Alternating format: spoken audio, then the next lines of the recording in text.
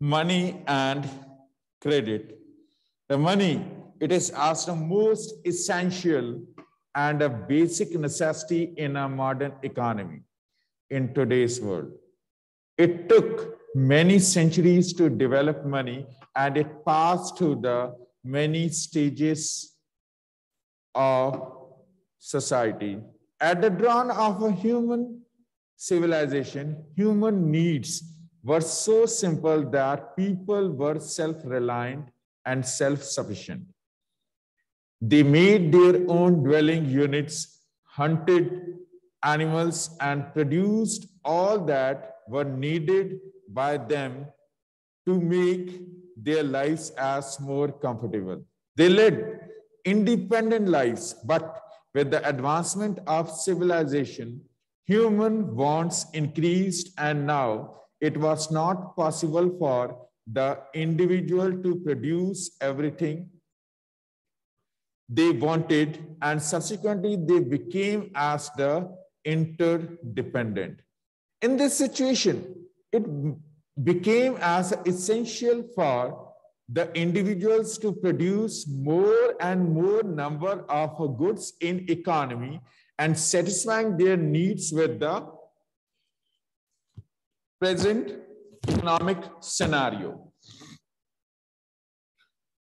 In modern economy, presently with the use of a money, which solves as a earlier marketing system, the problem of an earlier marketing system, which was known as a barter system. Our ancestors, they relied on the direct exchange of goods and services, which was known as the barter system, exchange of commodities, exchange of goods, which work on a principle of a double coincidence of wants, in which both buyers and sellers, it should ready for an exchange of those commodities which they produce. The commodities produced by the buyers and sellers, it should as agree for exchange. It can be as a coincidentally as a happen in which both buyers and sellers are agree for an exchange of their goods. For example, in a state in which as a seller A, which produce as an onion, and B as produce the potatoes, if seller A, first seller needs as the potatoes, then under such circumstances, it will given as the same number of same commodity, same weight of onions to the potato producers and exchange with it. But in a situation, if the seller not agree, if the potato producer not agree to exchange with the onion, it will move towards the other producer. So this was also as a drawback of a barter system. The double coincidence of wants, which makes the possibilities of exchange of commodities with in between of the buyers and sellers, but coincidentally, so many number of times it was not happened in economy.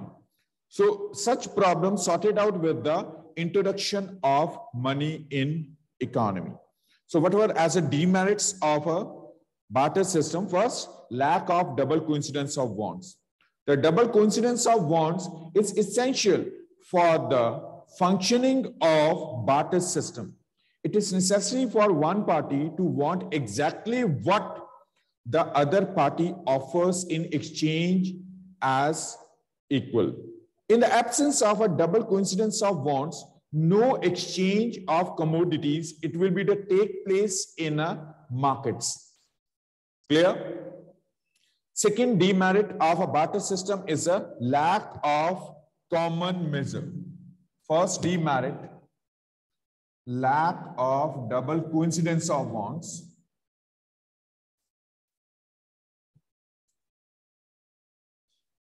Second demerit, lack of common measure of value.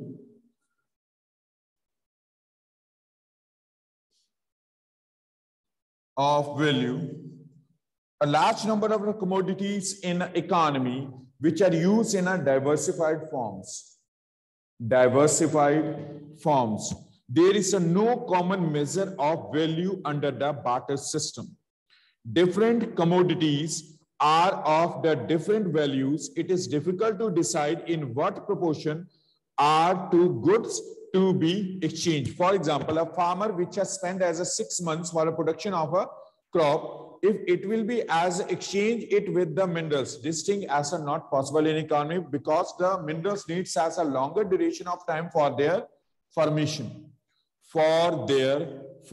In such economy, there is as a goods, it can't be as all the goods are exchange with those commodities which are lesser in number present in a markets. The third demerit is a lack of a divisibility. Lack of divisibility. As according to the barter system, animals, it can't be as exchange with the grains. Animals can't exchange with grains. There are the many goods which cannot be divided.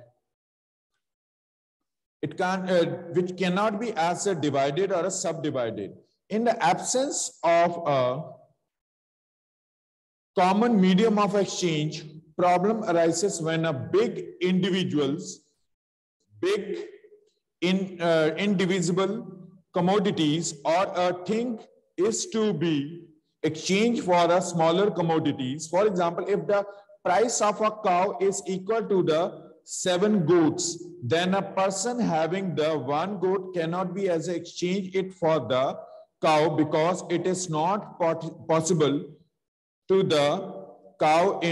divide the cow in a small pieces. So barter system, it was not applicable on a divisible with the other number of commodities in a market. A cow, milk giving cow, which has ready for the production of a milk after the 4 to the 5 years. But as compared to this, the grains, it can be produced within as a 4 to the 5 months. So that's why the lack of a divisibility of goods, it is also the biggest difficulty faced under the barter system. Next, as the difficulties in the exchange of the services. Difficulties in exchange of services. In exchange of services.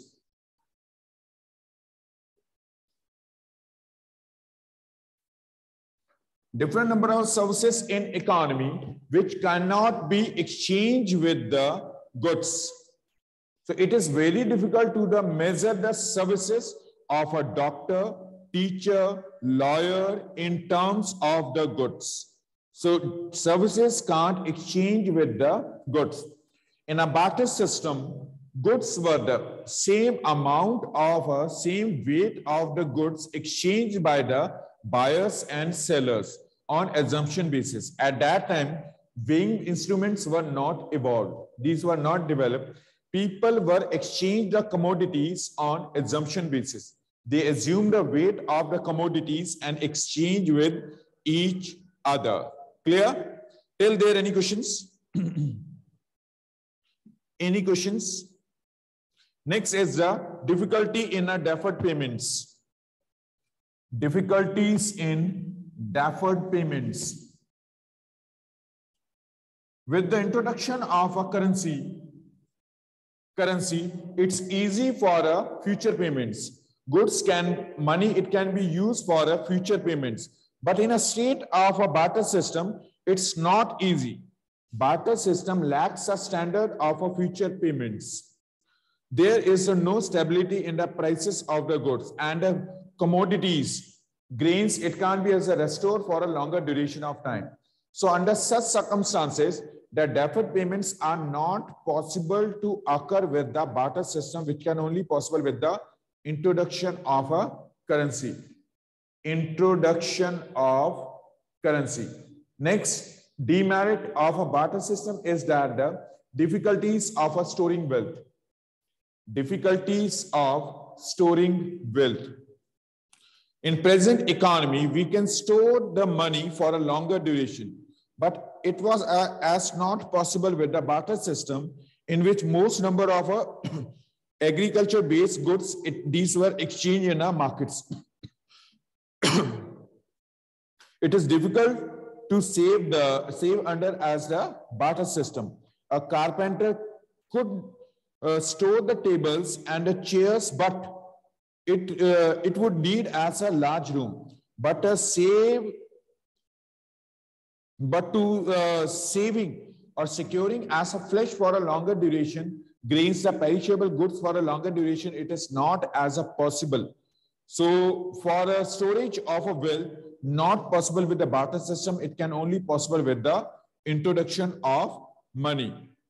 So with the problems faced with the barter system, people, they started to thinking about some other convenient methods of exchange, and their efforts led to the invention of a money, which leads to the evolution of a money. Money, which was started at the early phase in a form of the precious metals. Precious metals, gold and silver, were used as a medium of exchange with the commodities. Exchange of commodities, which later in stage change into as a currency, notes and coins. Money has been defined by the different economists as the differently. There has been no uniformity over the different definitions of a money. Some definitions are too wider and some are the too narrower. A complete definition of a money, it should be as a comprise of all the important functions of money and also its fundamental and basic characteristics. The general acceptability, keeping the above criteria in view, that the money is a universally accepted and nobody denies. Money as the anything that is generally acceptable as a means of exchange and that at the time acts as a measure and store of value for a longer duration. The money is a universally accepted, which nobody denies. To sum up, as the money which serves as a medium of exchange, a store of value, a standard of a deferred payments, and measure of a value or a unit of accounts, money performs the other functions also. As broadly, the functions of a money are divided into three parts. Primary functions, which includes as a money is a medium of exchange. Money is a medium of exchange of a commodities, exchange with commodities. Money is a measure of a value as per the value of a different number of commodities, goods present in an economy. Money, it has increased or there decreased, used for a payment to the sellers and buyers, to the sellers. Secondary functions of money are the money is a standard of deferred payments which can use for a future payments, which earlier not possible with the barter system. Money is a store of value. Money is generally as the money generally does not lose its value over a time. So it acts as a store of value. In other words, it allows the people to save in order to make the purchases at later in future. Money is helps for a transfer of a value from one place towards the other. This function of a money relates to its serving as a medium of transfer of value. It helps us to transfer values from one person to another or from one place to another. Money is readily accepted by all everywhere. The primary and the secondary functions of money have been given briefly in the form of the uses in diversified form in economy. Clear? Till there any questions?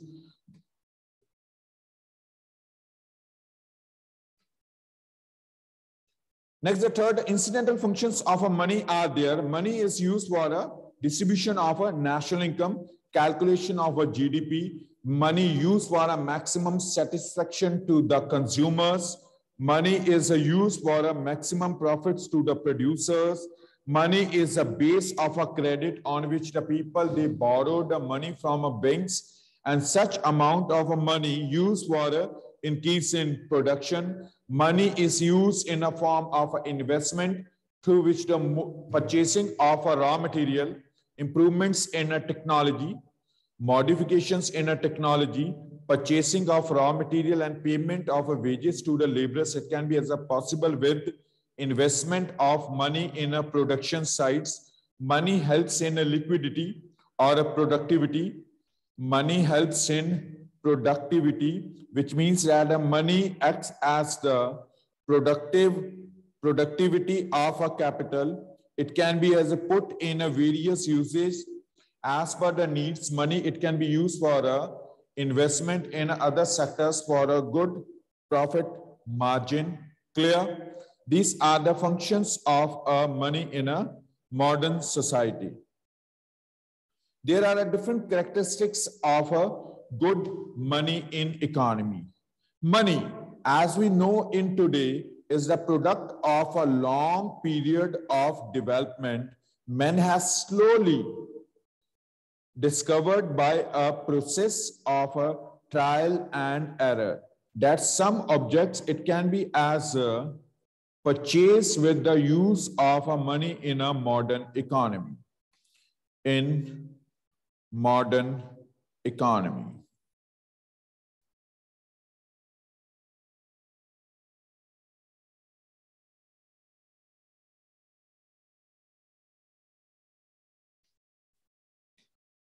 The basic characteristics of a money are acceptability.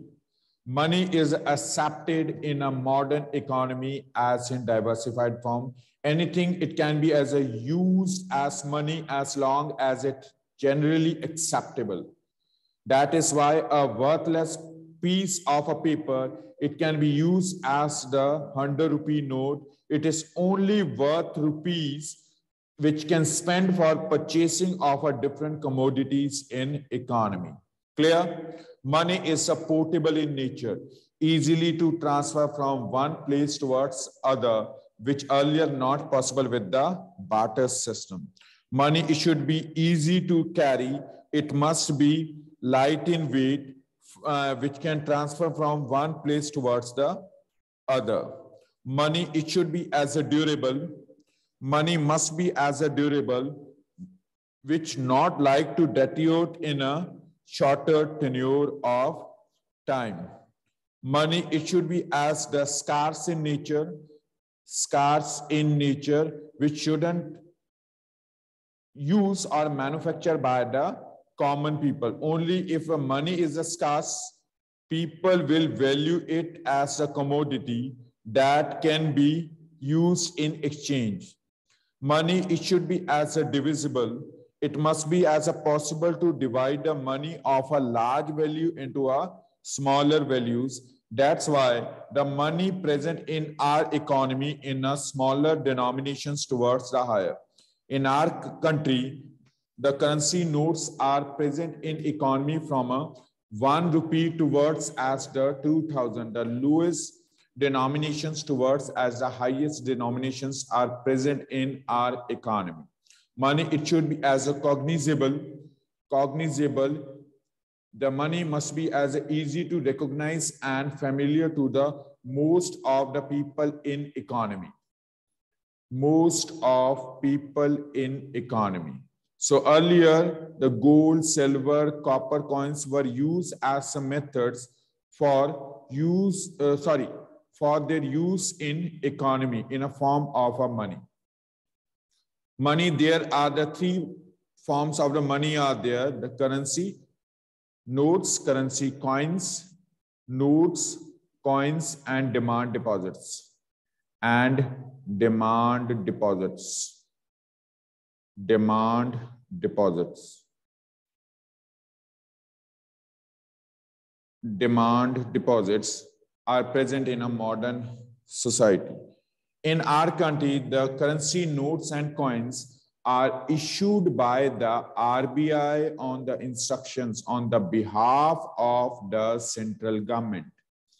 Behalf of central government, RBI publishing or issuing as a currency notes and coins on behalf of central government, except 1 rupee note, which has issued by the finance ministry, except 1 rupee note, 2 rupees to the 2000 rupees of a denominations of a currency notes are issued and published by the RBI. These are signed by the governor of RBI. Clear? The governor of RBI issues as the all those notes which are lies from 2 to the 2000 issued by the RBI. The functions of RBI are: RBI issue the bank rate, the rate of interest on such behalf all the banks they are lending the money, they are lending the loans to their borrowers. Bank rate means the rate of interest set by RBI on such behalf of the rate of interest all the banks lending money to their borrowers, which are lending money to their borrowers. Clear? Second, CRR, cash reserve ratio. Cash reserve ratio. Cash reserve ratio. Cash reserve ratio, 20% of a total assets, 20% of a total assets deposited by all the banks, deposited by all the banks in RBI in a form of securities. Such securities it can use by the RBI when bankrupt or a bank fails for their functioning. If the bankrupt occur under such circumstances, the 20% of the total assets which are preserved, which are secured in RBI as a security, such assets will use for payment to their depositors, depositors of a bank. It will be as a benefited with the amount of money which deposited by the depositors in their bank. Due to the failure of a bank, such amount of money can easily return to them. That's why the CRR, the cash reserve ratio, maintained by RBI. It is maintained by the RBI. Clear? Till there any questions? Till there any questions? Till there any questions?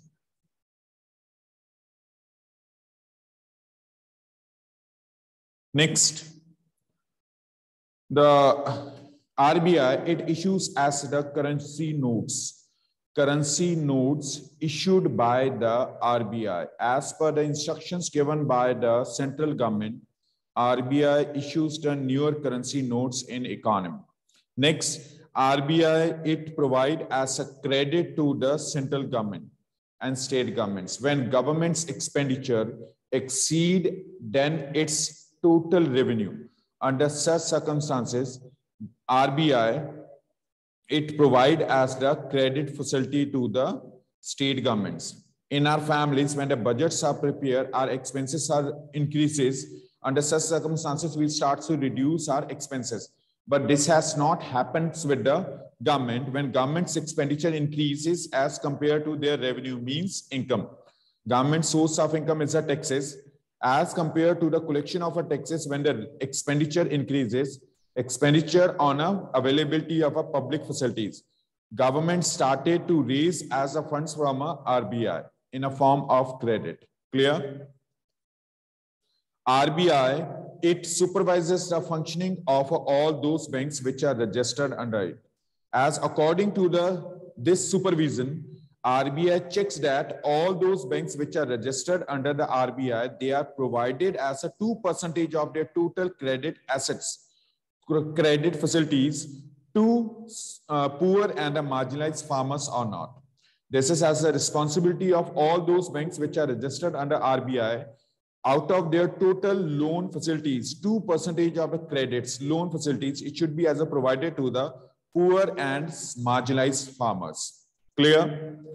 Poor and marginalized farmers. These are the functions of RBI. So this much for today. That's why we'll continue on tomorrow. Any questions?